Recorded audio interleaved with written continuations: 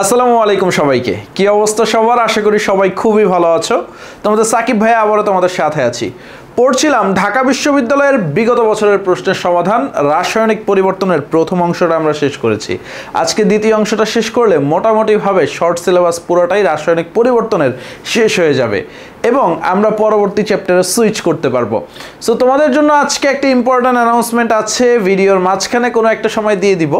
এবং তোমার যে কাজটা আছে আজকে, এই ভিডিওটা অবশ্যই একটা লাইক দিয়ে দাও এবং তোমার ফ্রেন্ডদের মাঝে শেয়ার করে ছড়িয়ে দাও। সো দেরি না করে শুরু করি। ঢাকা বিশ্ববিদ্যালয়ের প্রথম যে টাইপের ম্যাথটা আসছিলো সেটা হচ্ছে মিশ্রণের পিএইচ নির্ণয়। অনেকেই বলতে পারো ভাই এটা তো সিকিউতে আসে, ঢাকা বিশ্ববিদ্যালয়ে এই ধরনের ম্যাথ আসে। ইয়েস, ঢাকা বিশ্ববিদ্যালয় 18-19 সেশনে এই ধরনের ম্যাথই আসছে। সো তোমাকে অনেক অ্যাওয়্যার হইতে হবে এই পিএইচের ম্যাথগুলোতে, এবং ঢাকা বিশ্ববিদ্যালয়ে যেহেতু রিটেন আছে সো তোমাকে এই ধরনের একটা প্রশ্ন দিয়েই দিতে পারে। সো প্রথম প্রশ্ন দেখো, সোডিয়াম হাইড্রোক্সাইড এবং হাইড্রোক্লোরিক অ্যাসিডের মিশ্রণের পিএইচ বের করতে বলছে। তো 5 ml 1 মোলার সোডিয়াম হাইড্রোক্সাইড এবং 50 ml 0.8 molar hydrochloric acid. So আমরা কিভাবে করব? মোল সংখ্যার মেথডে করব আগে। সো 50 ml 1 মোলার মানে কি? আমরা জানি মোল N = V × S। সো ভিটা যেহেতু 50 ml মিলিলিটার, এটাকে লিটারে করলাম, 50 × 10⁻³ × 1 মোলারই ছিল। এটা মানে কি এই 0 আর 10-এর পাওয়ার একটা কাটা যাবে, 5 × 10⁻² মোল লিখতে পারি। আর এইখানে মোল সংখ্যা যদি লিখি 50 × 10⁻³ × 0.8, এবং আমরা যদি বিউটিফুলভাবে করি, দেখো এই 0 কাটা। সো আলটিমেটলি এই 0 যদি কাটি, এই দশমিকটা উঠে যাবে, 5 × 40, 40 × 10⁻³। আবার এই 0 কাটলে একটা 10-এর পাওয়ার উঠে যাবে, 4 × 10⁻²। সো 5 মোল 5 × 10⁻² মোল সোডিয়াম হাইড্রোক্সাইড 4 × 10⁻² মোল হাইড্রোক্লোরিক অ্যাসিডের সাথে বিক্রিয়া করে। তাহলে হাইড্রোক্লোরিক অ্যাসিড কি হবে? পুরোটাই শেষ হয়ে যাবে। তো অবশিষ্ট কোনটা থাকবে? সো অবশিষ্টটা বের করতে হবে। মিশ্রণে অবশিষ্ট থাকবে কত মোল?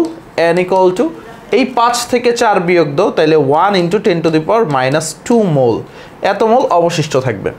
সো মিশ্রণের ঘনমাত্রা তোমাকে আগে বের করতে হবে, দেন পিএইচ বের করতে হবে। এখন মিশ্রণটা কি মিশ্রণ তুমি বুঝে গেছো। মিশ্রণটা কি? যেহেতু সোডিয়াম হাইড্রোক্সাইডের পরিমাণ বেশি, ক্ষারীয় মিশ্রণ। সো ক্ষারীয় মিশ্রণের তুমি ঘনমাত্রা থেকে পিওএইচ বের করতে পারবা। ক্ষারীয় মিশ্রণের যে ঘনমাত্রাটা পাবো সেখান থেকে আমি কি বের করতে পারবো? পিওএইচ, কারণ এখানে হাইড্রোক্সাইডের ঘনমাত্রাটা থাকবে, যেহেতু সোডিয়াম হাইড্রোক্সাইডের পরিমাণটা বেশি। খুবই ডিপের এবং খুবই বেসিকের একটা প্রশ্ন, একটু খেয়াল করো। N এর মান কত? 1 × 10⁻² মোল। এখান থেকে ঘনমাত্রা কীভাবে বের করবা? আমরা জানি N = VS, তাহলে S = কি? N/V। ঘনমাত্রা S = N/V। মোল সংখ্যা তো জানি, মিশ্রণের মোল সংখ্যা কত? 1 × 10⁻² মোল। মিশ্রণের আয়তনটা কত? দেখো এইখানে 50 ml, এইখানে 50 ml, টোটাল 100 ml। মিশ্রণের আয়তনটা কত? Total 100 ml। তোমার মিশ্রণের আয়তনটা বসাইতে হবে। 100 ml মানে কি? 100 × 10⁻³ লিটার। তাহলে দেখো এইখানে 10⁻², 10⁻² কাটা, 10⁻1 আছে। এই 10⁻1 এর সাথে একটা 0 কাটা, 1/10, 1/10 মানে কি? 0.1। তো 0.1 হচ্ছে কি? হাইড্রোক্সাইড আয়নের ঘনমাত্রা। হাইড্রোক্সাইড আয়নের ঘনমাত্রা 0.1 হইলে তাহলে পিওএইচ কত? পিওএইচ হচ্ছে 1। তো পিওএইচ যদি 1 হয়, পিএইচ কত? সুন্দরভাবে তুমি বলে দিবা, পিএইচটা 13। পিওএইচ 1 হলে পিএইচটা কি? 13। অ্যান্সার কি? 13। সো অনেকটা সময় লেগে যায়। সো তুমি যদি বারবার প্র্যাকটিস করো, ইনশাল্লাহ তোমার আর কোনো ঝামেলা নাই, আমরা হচ্ছে পরের ম্যাথটায় যেতে পারি। একটু খেয়াল করো, পরের ম্যাথটায় যদি যাই, দেখো পরের ম্যাথটা কি? 0.01 মোলার HCl দ্রবণের পিওএইচ এবং পিএইচ কত? সো আমরা একটা টেকনিক শিখছি, 0.01 মোলার হলে এর পিএইচ কত? এর পিএইচটা হচ্ছে 2। এর পিএইচ কত? হাইড্রোক্লোরিক অ্যাসিড যেহেতু, পিএইচ কত? 2। কারণ হচ্ছে 0 আর 1 থাকলে দশমিকের পরে যে কয় ঘর থাকবে, সেটাই হচ্ছে পিএইচ এর মান, শুধুমাত্র 0 আর 1 এর ক্ষেত্রে। পিএইচ কত? 2। পিএইচ যদি 2 হয়, পিওএইচ কত? পিওএইচ হচ্ছে 12।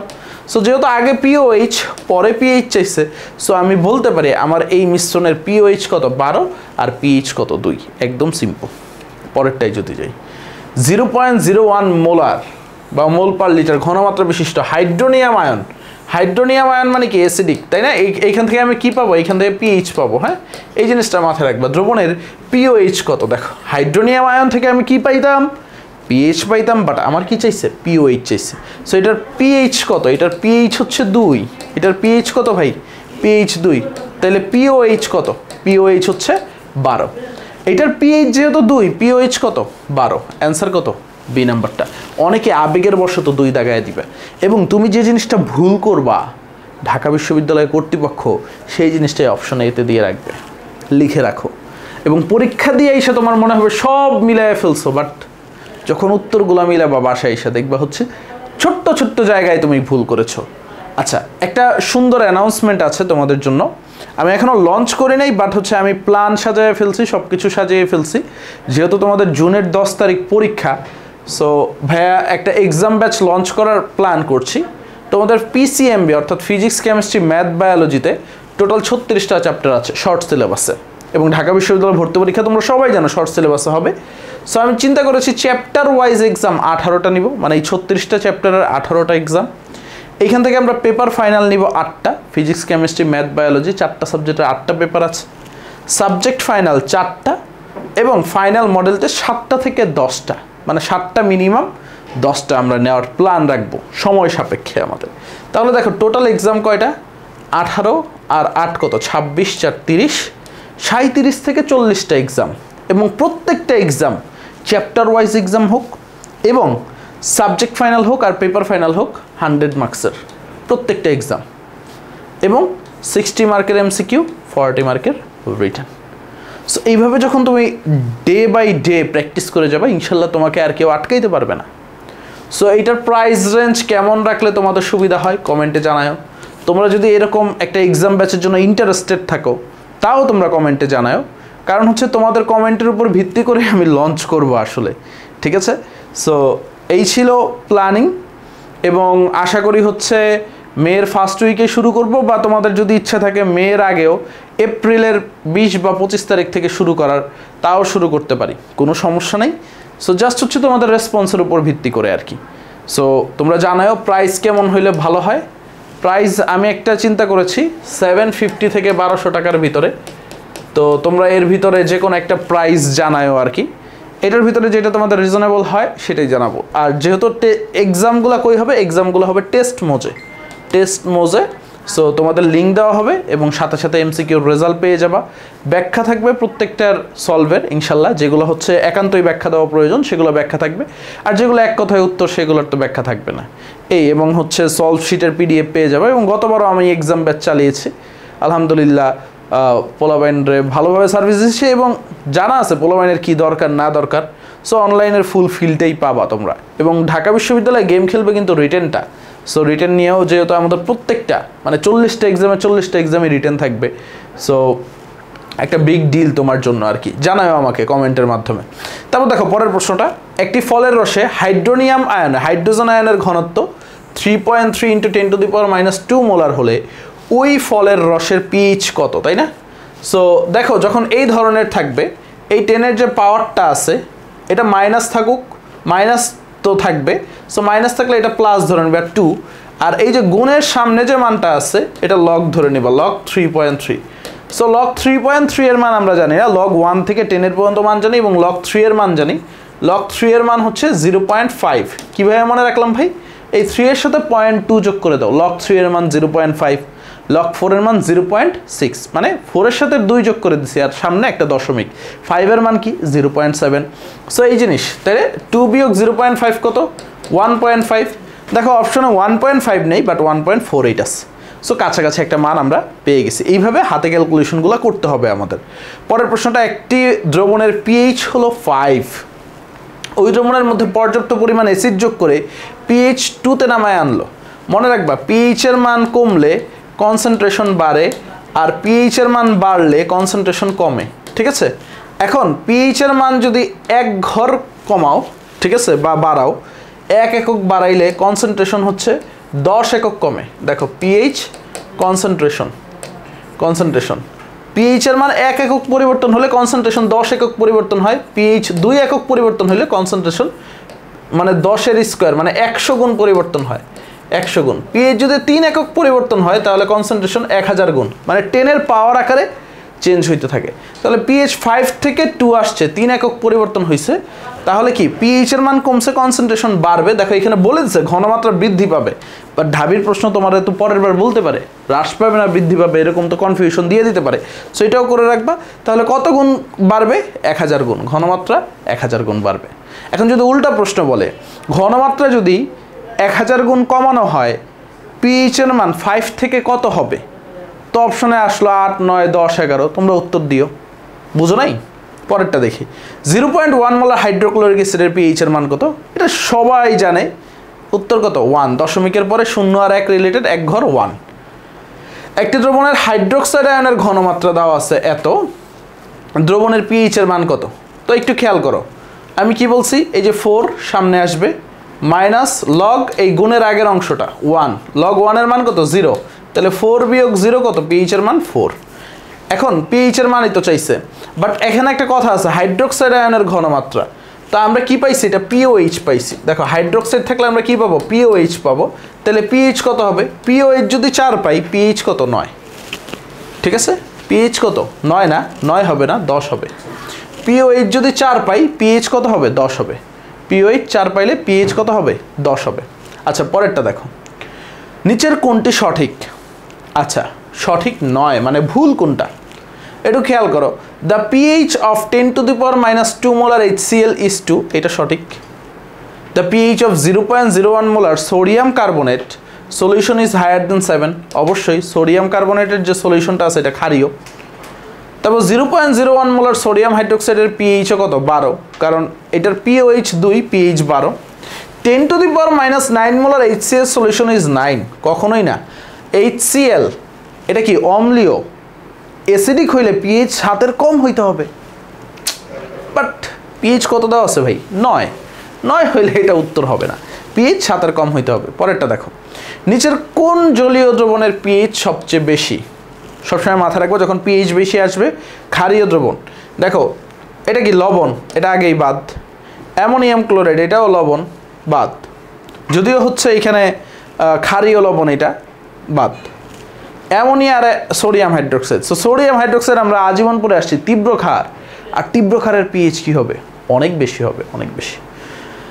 10 ml 0.1 মোলার HCl দ্রবণে 5 ml sodium 0.1 molar sodium hydroxide দ্রবণ যোগ করা হলে আয়নগুলো থাকার সম্ভাবনা। এখানে অবশিষ্ট দেখার দরকার নেই, এখানে সবগুলো আয়নই থাকবে বিক্রিয়া, hydrogen ion, chloride ion, sodium ion, hydroxide ion সবগুলোই থাকবে আর কি, মোটামুটি প্রশমন বিক্রিয়া। পরেরটা দেখি, নিচের কোন অ্যাসিডের কে এর মান সবচেয়ে বেশি? দেখো কে এর মান বাড়া মানে কি? অম্লত্ব বাড়া মানে অ্যাসিডিটি বৃদ্ধি পাবে, অ্যাসিডিটি তোমার বৃদ্ধি পাবে কে এর মান বাড়া মানে। তো এখন দেখো যার যেহেতু অক্সো অ্যাসিড, কার কেন্দ্রীয় পরমাণুর জারণ মান বেশি? আমি একটু বলি, এই দুইটারই +7 আসতেছে।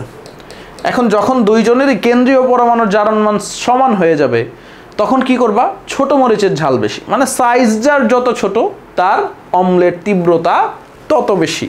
তো ছোট কার? ক্লোরিনের, তাইলে এটার অম্ল তীব্রতা সবচেয়ে বেশি, কারণ আমরা জানি ফ্লোরিন, ক্লোরিন, ব্রোমিন, আয়োডিন আস্তে আস্তে সাইজ বাড়তেছে। পরেরটা দেখি, মাটির পিএইচ বাড়াতে ক্ষারীয় সার ডলোমাইটের বিকল্প নাই, কারণ ডলোমাইট হচ্ছে এই ক্যালসিয়াম কার্বনেট এবং ম্যাগনেসিয়াম কার্বনেট, ক্যালসিয়াম কার্বনেট এবং ম্যাগনেসিয়াম কার্বনেটের মিক্সচার, এটাই কি ডলোমাইট। সো এই জিনিসটা মাথায় রাখবা, ক্যালসিয়াম ম্যাগনেসিয়াম দুইটাই কি ক্ষারীয় প্রকৃতির, মৃৎক্ষার ধাতু, মাটিতে পাওয়া যায়। এবং মৃৎক্ষার মানে মাটির সার বৃদ্ধিতে, মানে মাটির পিএইচ বৃদ্ধিতেই তো ব্যবহার করা হবে। অক্সি অ্যাসিডের শক্তিক্রম হলো, আচ্ছা ভালো কথা, প্রথমটা দেখো ভুল আছে, দেখো এখানে +7, এখানে কি আসছে? এখানে 6 - 1 +5, বাট এইখানে আবার +6 এসে পড়ছে, এটা ভুল। HClO4 সবার শেষে হবেই না। আবার দেখো এখানে অর্ডার ভুল আছে, ডি নাম্বারটা মাস্ট হইতে হবে। দেখো +7, 8 - 2 +6, 6 - 1 +5, 6 - 2 +4। দেখো অর্ডারটা একদম সুন্দরভাবে গেছে, ডি নাম্বারটা স্ক্রিনশট দিয়ে রাখো, ভালোভাবে মিলায়ও। পরেরটা দেখো, দুর্বল অ্যাসিড এবং তীব্র ক্ষার। দেখো দুর্বল অ্যাসিড হাইড্রোক্লোরিক অ্যাসিড, তীব্র ক্ষার কি? সোডিয়াম হাইড্রোক্সাইডের বিক্রিয়ায় সমীকরণটি কোনটি? Hydrogen halide, sodium hydroxide, sodium halide, পানি, এই পর্যন্ত বিক্রিয়া। বলছে সোডিয়াম হ্যালাইডের জলীয় দ্রবণের সম্ভাব্য পিএইচ কত হবে? আচ্ছা আমরা জানি তীব্র অম্ল তীব্র ক্ষার প্রশমন বিক্রিয়া দেয়, এর পিএইচ 7, 90% স্টুডেন্ট ভুল করে পিএইচটা 7 দেখায়, বাট এখানে দুর্বল অম্লের সাথে তীব্র ক্ষারের বিক্রিয়া, তো পিএইচ কত হবে 8.5। একটু বুঝে শুনে অ্যান্সার দিতে হবে আমাদের। পিএইচ কত হবে 8.5। পরে একটা আসো, নিম্নের কোন অ্যাসিডটির পিকে এর মান সবচেয়ে বেশি? দেখো একটু আগে বলছিলাম কে এর মান বেশি হইলে অ্যাসিডিটি বাড়ে, এখন কি বলতেছে পিকে এর মান বেশি হইলে অ্যাসিডিটি তোমার যেটা আছে অ্যাসিডিটি সেটা হচ্ছে ডিক্রিজ করবে। আমি আবারও বলতেছি, কে এর মান বাড়লে অ্যাসিডিটি বাড়ে বা অম্লত্ব বাড়ে, আর পিকে এর মান বাড়লে অ্যাসিডিটি কি হয় আস্তে আস্তে কমতে থাকে, আস্তে আস্তে কি হয় কমতে থাকে। এখন দেখো এই যে জৈব অ্যাসিড আছে, জৈব অ্যাসিডে ক্লোরিন যদি প্রতিস্থাপক হিসেবে বাড়ে তাহলে অ্যাসিডিটি বাড়ে, আবার ফিনাইলমূলক আসলে অ্যাসিডিটি আরও বাড়ে। এই যে CH3COOH দেখতেছো, এটার অ্যাসিডিটি সবচেয়ে কম, একদম সিম্পল। পরেরটা আসো, নিম্নের মিশ্রণগুলোর ভিতরে কোনটি বাফার দ্রবণ? 90% স্টুডেন্ট এটা বুঝে না। এটা বোঝানোর আগে তোমারে বলি, আমরা জানি দুর্বল অম্ল তীব্র ক্ষার, বাট বাফার দ্রবণের সংজ্ঞা দেখো, দুর্বল অম্ল থাকতে হবে এবং তার সাথে কি থাকবে, এই দুর্বল অম্লের সাথে তীব্র ক্ষারের যে বিক্রিয়া হবে, দুর্বল অম্লের সাথে তীব্র ক্ষারের বিক্রিয়ায় যে লবণ উৎপন্ন হবে সেটাই। তাইলে দুর্বল অম্ল মাছ থাকতে হবে এবং দুর্বল অম্লের সাথে তীব্র ক্ষারও থাকতে হবে, এই দুইজন বিক্রিয়া করবে, বিক্রিয়া করে কি তৈরি করবে? লবণ তৈরি করবে। এখন কথা হচ্ছে মেইন ক্রাইটেরিয়াটা কি বুঝলা? দুর্বল অম্লটা এক্সেস থাকতে হবে, দুর্বল অম্লটা কি থাকতে হবে? এক্সেস থাকতে হবে। এখন আমরা কিভাবে বুঝবো এই এতগুলো সলিউশন দেওয়া আছে কোনটা দুর্বল অম্লটা বেশি পরিমাণে আছে? এই কারণে আমরা কি করব, সবগুলোর মোলারিটি সেম বানাবো এবং আমরা মোলারিটি সেম বানায় ভলিউমগুলো দেখব। দেখো আমরা যদি এই দুইটা গুণ করে দেই তাহলে আমি লিখতে পারবো এটা 1 মোলার হয়ে যাবে। 1 মোলার যদি বানাই এটা কি হয়ে যাবে 0.2 গুণ 10, তাহলে কি 2 ml 1 মোলার সলিউশন। এটা কি হবে, এটা যদি 1 মোলার বানাই এটাও কি হবে 2 ml, 1 মোলার 2 ml। দেখো এটা বাফার দ্রবণ হবে না, কেন? আমি বলছিলাম ঘনমাত্রা যদি দুইটার সেম হয় এই দুর্বল অম্লটা কি থাকতে হবে? বেশি থাকতে হবে, বাট দুইটাই সেম, দুর্বল অম্লও 2 ml, এই যে তীব্র ক্ষার যেটা আছে এটাও 2 ml আছে, হবে না। পরেরটা দেখো 0.2, এটা 1 মোলার বানাই তাহলে 0.2 এর সাথে 10 গুণ করলে 2 ml, তাই না? আর এই দেখো 0.1 আর 10 গুণ করলে 1 ml, আর এটা কি হয়ে গেছে 1 মোলার হয়ে গেছে। দেখো 1 মোলার 1 ml, দেখো এটাই বাফার দ্রবণ, কারণ কি এখানে দুর্বল অম্লটা বেশি আছে। বাকিগুলো যদি দেখো এইখানে কি হয়ে যাবে, এটা 1 মোলার হলে এটা 1 ml হবে, এইটা 1 মোলার হলে এটা 2 ml হবে, ক্ষার বেশি, কিন্তু আমার তো ক্ষার বেশি দরকার নেই, আমার কি দুর্বল অম্ল বেশি, এটা হবে না। পরেরটা দেখো এটা কি 1 মোলার 1 ml, HCl এর সাথে সোডিয়াম হাইড্রোক্সাইড তো প্রশ্নই আসে না, দুর্বল অম্ল থাকতে হবে। সো উত্তরটা কি বি নাম্বারটা। আশা করি বুঝতে পারছো, মানে দুর্বল অম্লটা এক্সেস থাকতে হবে, দুইটার ঘনমাত্রা সেম করে দুর্বল অম্লটা এক্সেস, তো রাইট অ্যান্সার বি। পরেরটা দেখো নিম্নের কোনটি অসত্য, মানে কোনটা ভুলটা বাইর করতে বলছে। তো আমরা যদি দেখি ammonium ion is conjugate acid of beige ammonia, হ্যাঁ আমরা জানি অ্যামোনিয়া যদি হয় অ্যামোনিয়ার সাথে একটা হাইড্রোজেন লাগাই দিলে অ্যামোনিয়াম আয়ন, যার হাইড্রোজেন বেশি সে কি কনজুগেট, যার হাইড্রোজেন বেশি সে হচ্ছে অ্যাসিড। মনে রাখবে এই পেয়ারের ভিতরে যার হাইড্রোজেন বেশি সে কি অ্যাসিড, তাহলে এটা কি কনজুগেট অ্যাসিড, কারণ এর হাইড্রোজেন বেশি, কনজুগেট অ্যাসিড। আবার দেখো অ্যামোনিয়ার পানি কনজুগেট পেয়ার, এটা তো কখনোই হবে না, অ্যামোনিয়ার পানি কখনোই কনজুগেট পেয়ার হবে না, কারণ অ্যামোনিয়ার পানির বিক্রিয়ায় কি তৈরি হয় অ্যামোনিয়াম আয়ন আর হাইড্রোক্সাইড আয়ন তৈরি হয়। তাহলে দেখো অ্যামোনিয়ার সাথে অ্যামোনিয়াম আয়নের কনজুগেট পেয়ার আর পানির সাথে হাইড্রোক্সাইড আয়নের, আর কনজুগেট পেয়ারটা তাদের মাধ্যমেই হয় যাদের ভিতরে একটা হাইড্রোজেন আয়নের পার্থক্য আছে। সো অ্যামোনিয়ার পানি কখনোই কনজুগেট পেয়ার হইতে পারে না, এটাই অসত্য বা এটাই ভুল। বাকিগুলো ঠিক আছে, বাট বাকিগুলো বইসা রাখো তুমি নিজ দায়িত্বে। নিচের কোনটির মান pH 7 অপেক্ষা বেশি? আচ্ছা অ্যাসিডিক অ্যাসিড আছে ammonium chloride, sodium chloride, sodium carbonate, উত্তরটা কি সোডিয়াম কার্বনেট, একদম সিম্পল, কারণ তীব্র ক্ষার দুর্বল অম্লের বিক্রিয়া। তারপরে দেখো নিম্নের কোনটি বাফার দ্রবণ? আচ্ছা বাফার দ্রবণ হচ্ছে অ্যাসিডিক অ্যাসিড এবং তার লবণ, কারণ তীব্র ক্ষারের সাথে দুর্বল অম্ল তীব্র ক্ষারের লবণ আর কি। তারপর দেখো নিচের কোনটি pH 7 অপেক্ষা বেশি? Sodium chloride, acetic acid, ammonium chloride, sodium carbonate, একই প্রশ্ন বারবার রিপিট আসছে, সোডিয়াম কার্বনেট। তারপর দেখো এই চারটার ভিতরে পিএইচ বৃদ্ধির ক্রমানুসারে সাজানো শুদ্ধ উত্তরটি বেছে নাও। মানে যেটার পিএইচ সবচেয়ে বেশি বা যেটা সবচেয়ে ক্ষারীয় সেটা সবার ডানে দিতে হবে। আমরা জানি এখানে যতগুলো আছে সোডিয়াম হাইড্রোক্সাইড সবচেয়ে বেশি ক্ষারীয়, তাইলে দেখো অপশন বি আর অপশন ডিতে সোডিয়াম হাইড্রোক্সাইড সবার শেষে আছে। আচ্ছা, বি আর ডি এর ভিতরে উত্তর হবে এ আর সি বাদ। দেখো অপশন কীভাবে বাইর করতে হয়, কীভাবে বাদ দিতে হয়। আচ্ছা, এখন আরেকটা জিনিস খেয়াল করো, অ্যাসিটিক অ্যাসিড কি? অ্যাসিটিক অ্যাসিড এখানে সবচেয়ে দুর্বল অম্ল, এটা সবার শুরুতে থাকতে হবে। এটার পিএইচের মান সবচেয়ে কম, তাহলে উত্তর কি ডি নাম্বারটা, কারণ এটার পিএইচের মান সবচেয়ে কম। বুঝে গেছে কীভাবে সহজে এলিমিনেট করে কম সময়ে উত্তর বের করতে পারবা। 0.01 মোলার জলীয় HCl দ্রবণের পিএইচ কত? তোমরাই বলো। 2। 50 ml 1 মোলার এটা তো করাইছি, শুরুতেই করাইছি। 0.005 মোলার সালফিউরিক অ্যাসিড দ্রবণের পিএইচ কত? এটা ভালো। এই যে হাইড্রোজেন 2টা আছে, 2 দ্বারা গুণ করবা, তাহলে 10 হয়ে যাবে। 10 হলে এক ঘর আগায় যাবে, তাহলে 0.01। দেখো 0.01, তাহলে পিএইচ কত? দশমিকের পরে 2 ঘর, 01 রিলেটেড পিএইচ 2, উত্তর হচ্ছে 2। একটি জলীয় দ্রবণে হাইড্রোক্সাইড আয়নের ঘনমাত্রা, এটাও করাইছি, ঠিক আছে। হাইড্রোক্সাইডের ঘনমাত্রা, তাহলে পিএইচ কত হবে? হাইড্রোক্সাইড মানে পিওএইচ যদি 4 হয়, পিএইচ কত? 10, এটা করাইছি, আসছে। আচ্ছা, 0.01 মোলার HCl এর পিএইচ 2, অনেকবার আসছে। ক্ষারীয় মাটির পিএইচ কমানোর জন্য একটু খেয়াল করো, পিএইচ কমানোর জন্য কোন যৌগটি ব্যবহার করা হয়? মনে রাখবা অম্লীয় যে ইয়াগুলো আছে, মেইনলি ফসফেট সারগুলো, অম্লীয় সারগুলো ব্যবহার করা হচ্ছে, অ্যামোনিয়াম বাইফসফেট ব্যবহার করা হয়। কোনটি বাফার দ্রবণের উদাহরণ নয়, মানে কোনটা বাফার দ্রবণ না? আমরা যদি দেখি বাফার দ্রবণের উদাহরণ না হচ্ছে এই যে স্পষ্ট দেখা যাচ্ছে পানি আর সোডিয়াম হাইড্রোক্সাইড, এটা কখনোই বাফার দ্রবণ হবে না। আচ্ছা, অ্যাসিটিক অ্যাসিড সোডিয়াম মিশ্রণের জলীয় দ্রবণে কয়েক ফোঁটা অ্যাসিড যোগ করলে কি হবে? পিএইচ অপরিবর্তিত থাকবে, কারণ হচ্ছে বাফার দ্রবণ এমন একটা দ্রবণ, মানে হচ্ছে যেখানে তুমি সামান্য অম্ল বা ক্ষার যোগ করলে এর পিএইচের কোনো চেঞ্জ আসে না। আচ্ছা, মোটামুটি হচ্ছে লাস্ট প্রশ্ন। 0.1 molar acetic acid 0.1 molar sodium ইথানয়েটের সাথে পিএইচ কত?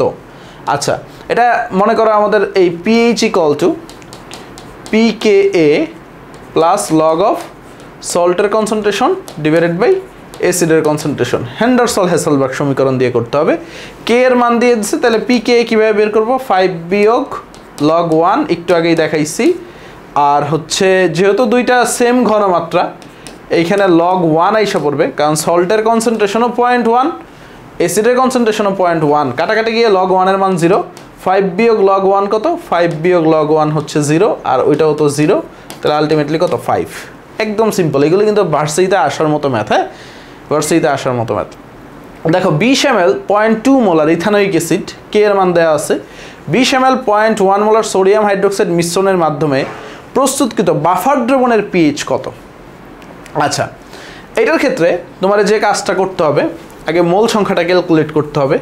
মোল সংখ্যা কীভাবে বের করে দেখাইছি, 20 × 10⁻³ n = VS পড়াইছি ইন্টু 0.2, তাহলে এটা কাটা, দশমিক কাটা, তাহলে 4 × 10⁻³ মোল। তারপরে দেখো এইখানে কত আসবে? 20 × 0.1, তাহলে 20 × 0.1 × 10⁻³, এই পয়েন্ট এই শূন্য কাটা, তাহলে 2 × 10⁻³। সো যার মান কম হবে সেটা কি? সল্ট ধরবা। যার মোল সংখ্যা কম সেটা কি ধরবা? সল্ট ধরবা। এবং সূত্রটা আমরা জানি, সল্টের মোল সংখ্যা অ্যাসিডের মোল সংখ্যাও ধরা যায়। এবং এরপরে কি করবা? অবশিষ্টটা বের করবা। এখানে কে বেশি আছে? অ্যাসিড বেশি আছে, তাহলে অবশিষ্ট কত আছে? অবশিষ্ট আছে 4 বিয়োগ 2 ইন্টু, তো অবশিষ্ট কত? 4 বিয়োগ 10 ইন্টু 4 × 10⁻³ মাইনাস 2 × 10⁻³, তাই তো রে ভাই? তাহলে 2 × 10⁻³ হচ্ছে অ্যাসিডের মোল সংখ্যা, অ্যাসিডের মোল সংখ্যা। আর সল্ট তো পেয়ে গেছি, তাইলে পিএইচ ইকুয়াল টু pKa মানটা বের করি। 5 বিয়োগ লগ 1.8 রে লগ 2 ধরি, এটারে 2 ধরি, লগ 2। আর হচ্ছে যেহেতু দুইটা সেম আসছে, সল্টের কনসেন্ট্রেশন অ্যাসিডের কনসেন্ট্রেশন সেম আসছে, তাহলে এখানে 0 হিসাবে পড়বে লগ 1, তাহলে লগ 2 এর মান কত? 0.3, তাহলে হচ্ছে 4.7। তো 4.7ই অ্যান্সার। উত্তর কত এই নাম্বারটা? 2 বার আসছে। বেসিক, জাস্ট বেসিকটাই স্ট্রং করতে হবে। লগ অফ সল্টের কনসেন্ট্রেশন অ্যাসিডের কনসেন্ট্রেশন পড়ছি, সল্টের মোল সংখ্যা অ্যাসিডের মোল সংখ্যা। আচ্ছা, শেষ।